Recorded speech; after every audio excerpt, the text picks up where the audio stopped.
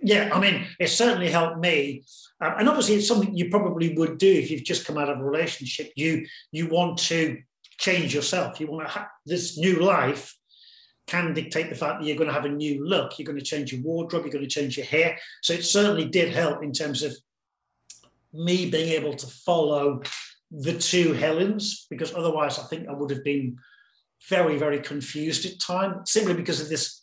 The way they interweave the two stories and the way, like I said, the way at times you glance across and you see the parallel story also happening at exactly the same time.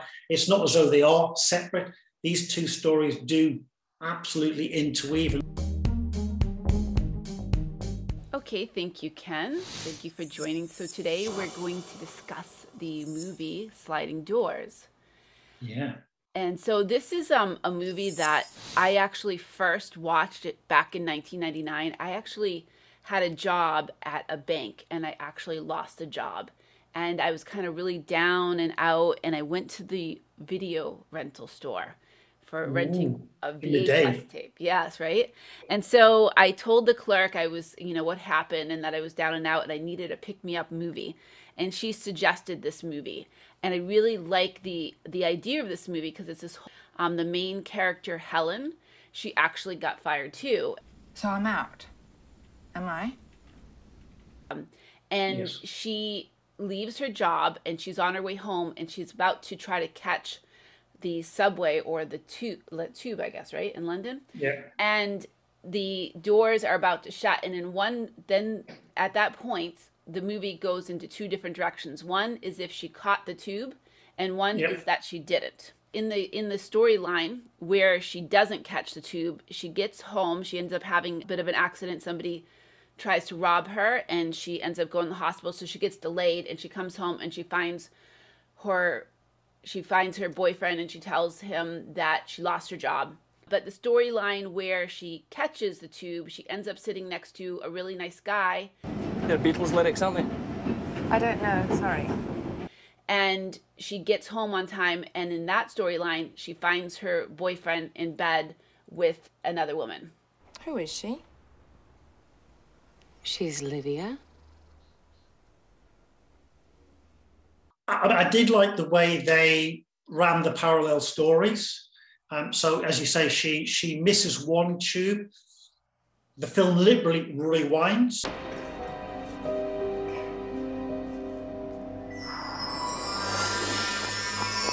To show her getting onto the tube. And obviously these two stories are now running in parallel, and they cross over and interchange all the way through the film and show how her life could be if she'd caught the tube, how it could be if she hadn't caught the tube. It becomes quite complicated. You're really having to follow the story very, very carefully to understand at times how these interlinking stories or these parallel stories run together. I mean, as you say, she finds her boyfriend in bed with another woman. She obviously leaves. She goes to see a friend. She stays with a friend. At this particular point, she starts a new life. She creates this new life, and she has a new hairstyle. And it must be said, this new hairstyle that Helen has was very, very useful in being able to differentiate between the two sets of stories running together. As a film, I really enjoyed it. I thought it was a really nice piece of entertainment. It worked. I was engaged all the way through. I saw the film probably about the same time as you, the late 90s, probably when it was brought out, which I think was about 98, 99. Mm-hmm. So I remember going to see it, but it was a good film, but nothing more than that. And obviously going back 20 odd years later, it was refreshing to rewatch the film, see London in the late 90s, see technology in the late 90s, mobile phones in the late 90s. It was huge computers in the late 90s. Right, exactly. The monitors, huge and all that. Yeah, I like the fact that, like you said, the hairstyle, the changing of her hair, she gets it cut drastically and gets it highlighted blonder. So that really helps to kind of tell which Helen story that you're watching at different times. the different things that are happening depending on whether she caught that train or she didn't. So seeing what happened, because like one storyline, she loses the job and she's got to get jobs working, 2 jobs working, waitressing jobs, and she's still with the boyfriend because she doesn't know he's cheating. And the other storyline where she leaves the boyfriend, she meets the new guy, the new guy that she met in the tube, because she was working in public relations, PR, so she starts her own PR, small company. She works a really good opening for a restaurant. So you see all these wonderful developments in the new storyline, the new nice boyfriend that's very much different from the old boyfriend, and her starting the PR firm and all that. So you see what happened if she had caught that train. Yeah, I mean, the interesting thing is it's not just 2 parallel stories. These parallel stories actually intercross, because you see at times that her relationship with either the new boyfriend or the old boyfriend, you kind of see the characters at times passing each other. It's very, very well woven together. Like I said, it's almost one of those films you watch twice, really just to kind of keep a grasp, to grasp what is actually happening, how these interlinking stories cross and crisscross and recross. They don't run in parallel. They are crossing all the time, and they're bringing the characters almost feet away from each other in various kind of situations. So it is, as a storyline, it's more complicated than you think. I mean, when I initially spoke about this, I just say, it's a relatively simple story about how people's lives can change in the drop of a hat. But this film really does weave this web very, very well together. I got to the end of it and thought, I need to rewatch this just to make sure that I haven't missed some of the tiny pieces of detail which are woven in. Obviously, you've seen this film quite a few times. It's obviously a great favourite of yours in those periods potentially when life's not going well. It was just my go-to for the different times I got laid off or different things that happened in my life. Uplifts you, or what's the word I'm looking for? You find it as an uplifting film, but also it's very positive. I think it's very positive because the film does say, look, as one door closes, another one opens. Exactly. And, you should never be that down, because there's potentially always something positive. There is always another relationship. There is always another job. There is always another possibility. You may have to wait for it. It obviously does deal with relationships and how mind-blowingly complicated relationships can be. Well, actually, both Jerry and James are in other relationships. Jerry obviously is 2-timing Helen, and he's in a very difficult situation. I mean, he's a guy who really needs to get his life sorted. James, and it's only fractionally alluded to in the film initially. It comes up towards the end of the film. He's married. Helen finds out that James is married when she goes into his office, because there's been a little bit of period of time when they haven't met up, because prior to that, Helen has kind of had this fleeting exchange with her ex-boyfriend in the street. James has seen this. It's at the opening of the restaurant. So there's a period of time when they haven't talked, when they've both been working, and she builds up her courage. She goes to his office and suddenly finds out back from the receptionist that he's married. And there's this little bit, talking about sliding doors, where she walks up to the door or up to the wall, and she just stands there. And I just noticed it as a lovely visual, very subtle. And the glass doors are just doing that behind her. And you kind of think, she thought her life was perfect. She thought James was perfect. She thought she was in a situation where this new relationship was so much better than her old relationship. But she just clocked the fact that she doesn't know everything about him. The revelation that he's married And again, these doors are just doing that. And it's such a subtle image, but I just clocked it straight away, this idea of these sliding doors, and she's just standing there for a second as she's just, what's going on? Why hasn't he told me?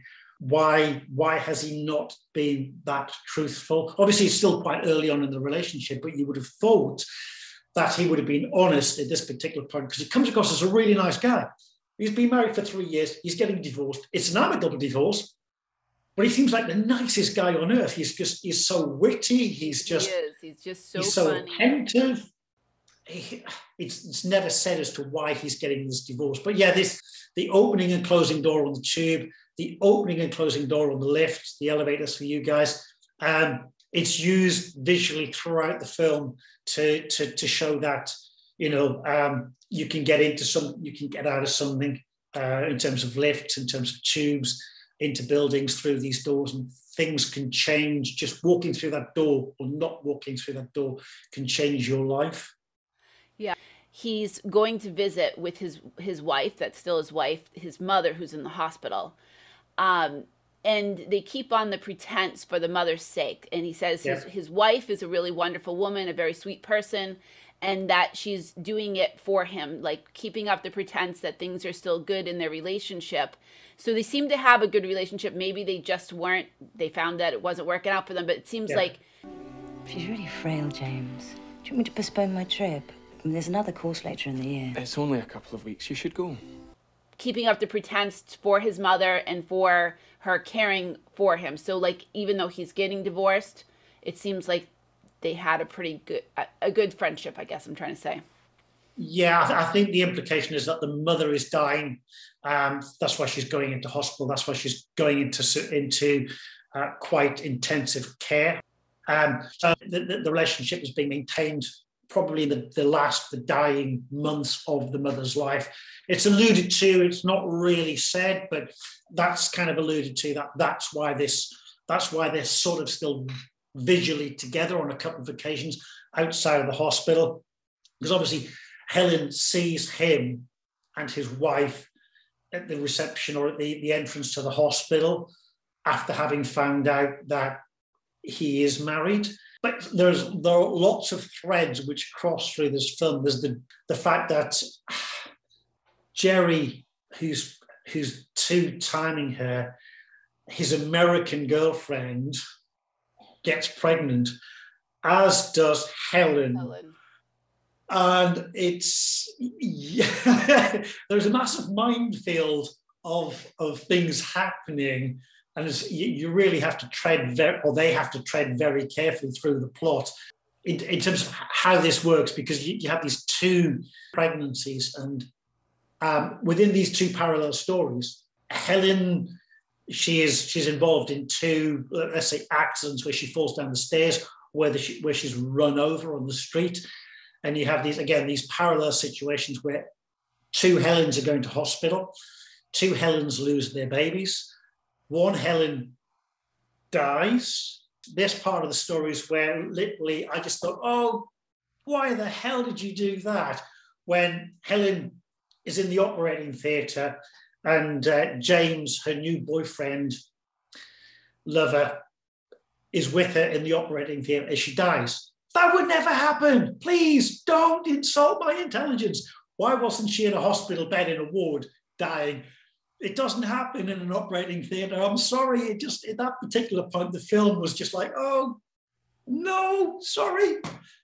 But it just, yeah. I think it's that visual thing for filmmakers to labour these intensely emotional situations and really make you want to cry because she's on the operating theatre. She's in her last moments of dying. Where were the nurses? Where were the doctors? The little machines go beep, beep, beep. Right. Beep, beep. I don't know. I mean, if I have a criticism about that film, it's that one little scene where I just thought, you've thrown a really nice idea in the bin for me. You really could have made that so much better. You could have been so much more real in terms of her just dying in the ward and not in the operating theatre. But that was just, that was just the one thing I had to pick up on, and just I thought, oh, sorry. At that point too, I almost think like, why was that Helen the one that died and not the other Helen, the one that had the Helen that started the relationship with James, the nice guy, started a new PR firm, really kind of like, you know, caught that train and had all those new things that were good happen to her. I realized they couldn't keep both stories going on forever. So at one point they had to like bring them back together. Obviously that's explained at the end. Right. When the old Helen leaves hospital and finds or walks into a lift and finds James in the lift. And it's almost a carbon copy of the beginning of the film where she drops an earring and he picks it up.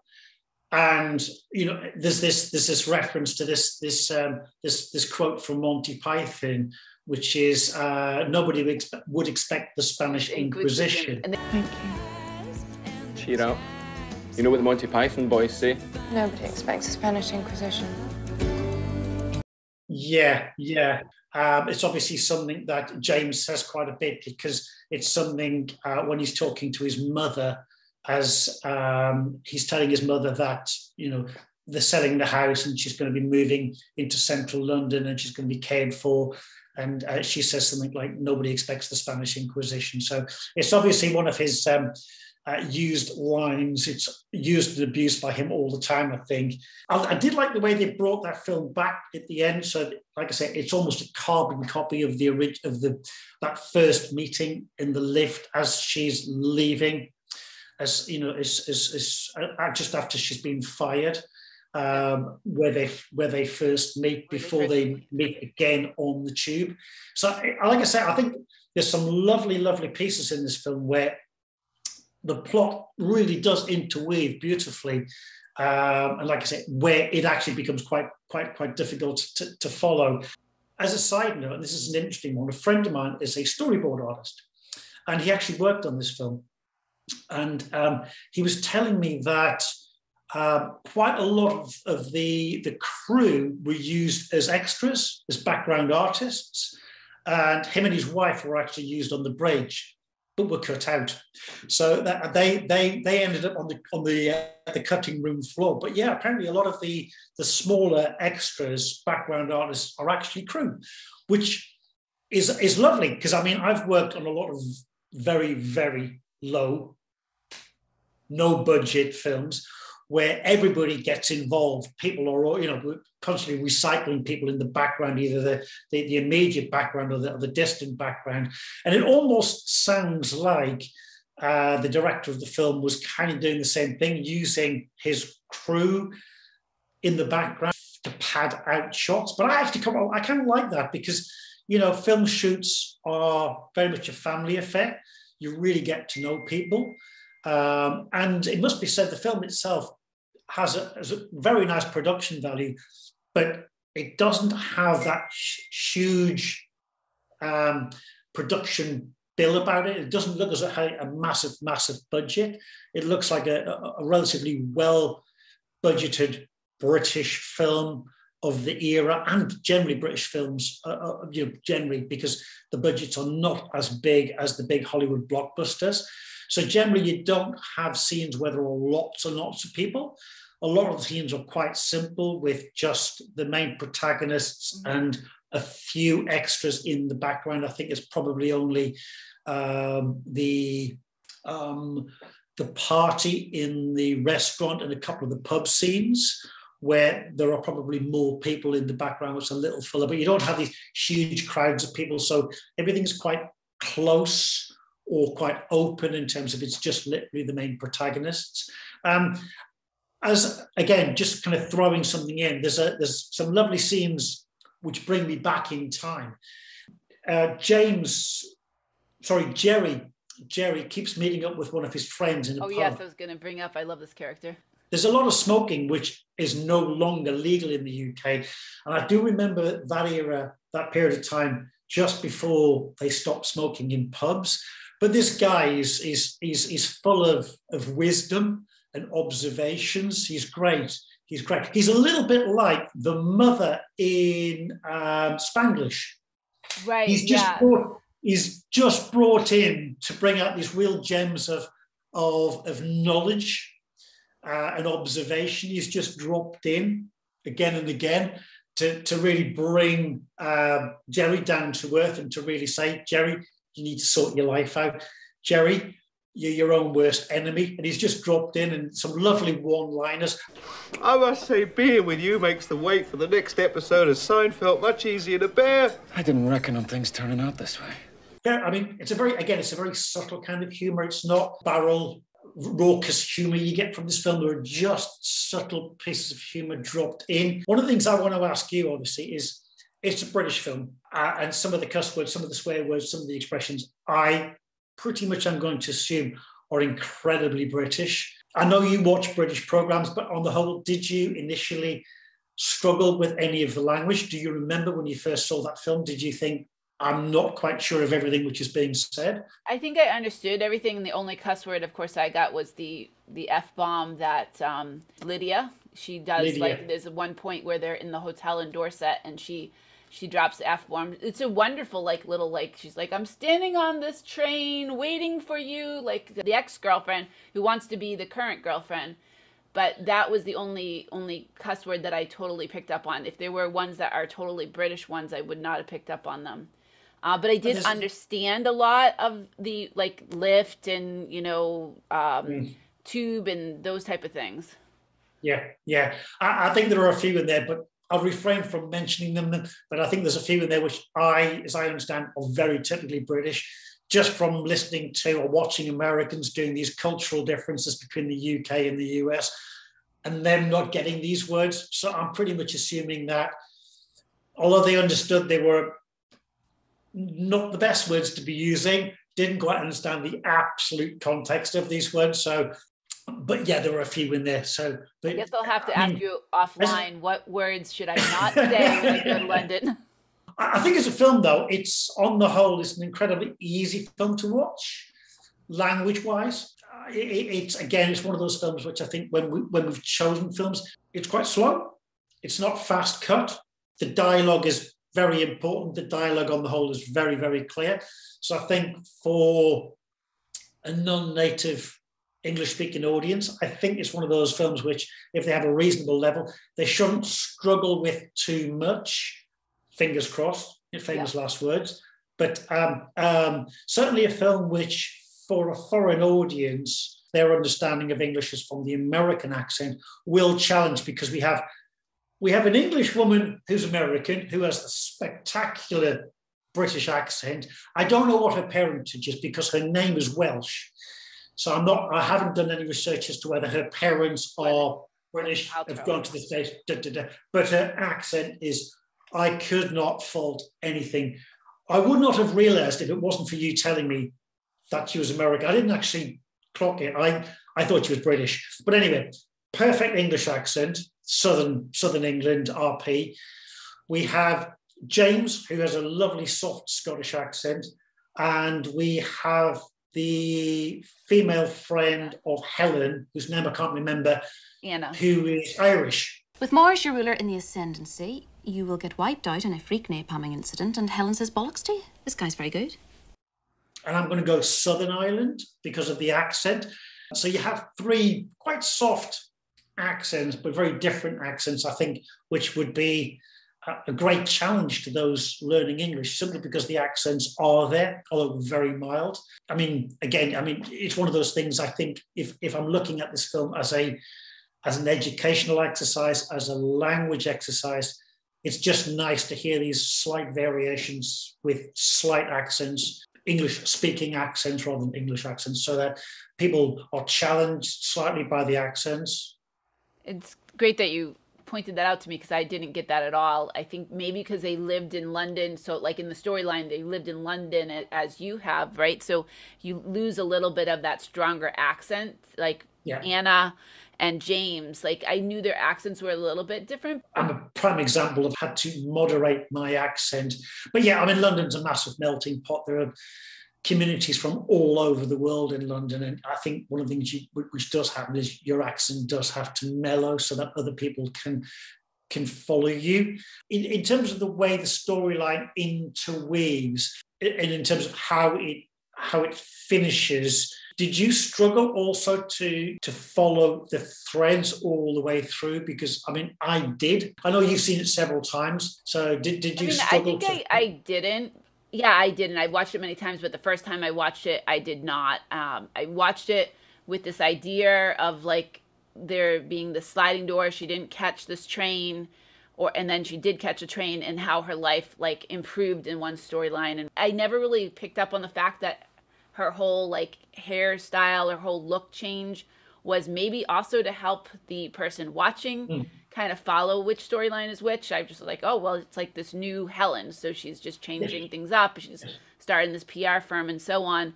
But I think it was probably also a way for the director or whatever to say, okay, how are we going to make sure that people know which storyline they're following? Yeah, I mean, it certainly helped me. And obviously it's something you probably would do if you've just come out of a relationship. You want to change yourself. You want to have this new life can dictate the fact that you're going to have a new look. You're going to change your wardrobe. You're going to change your hair. So it certainly did help in terms of me being able to follow the two Helens, because otherwise I think I would have been very, very confused at times, simply because of the way they interweave the two stories and the way, like I said, the way at times you glance across and you see the parallel story also happening at exactly the same time. It's not as though they are separate. These two stories do absolutely interweave, and there are periods of time when one story is crossing directly over to the other story. They're not separate. So I think having the hair change and the image change did help me to be able to follow the two Helens and the two stories. Otherwise, I think I would have been lost. Certainly, it's a film which I'm probably going to go back to watching again. Normally, when we do these film reviews, I do normally watch a film the first time just as a way of just enjoying the film. The second time I watch it, I normally watch it to kind of pick it apart, pull it apart, and to try and see where I think I can make comments or where I can make judgments about the film. So I sort of split the film into two sections. One is just enjoy the film for what it is. The other one is to pull it apart, to use it, to pull it apart and make notes, so that when we're chatting about the film, I can make relatively informed opinions about what I thought of the film. And I didn't get the chance this time. I only watched it as a piece of 1.5 hour entertainment, and absolutely as a piece of entertainment. Thoroughly enjoyed it, thoroughly recommend it. It's a chick flick, I think. True.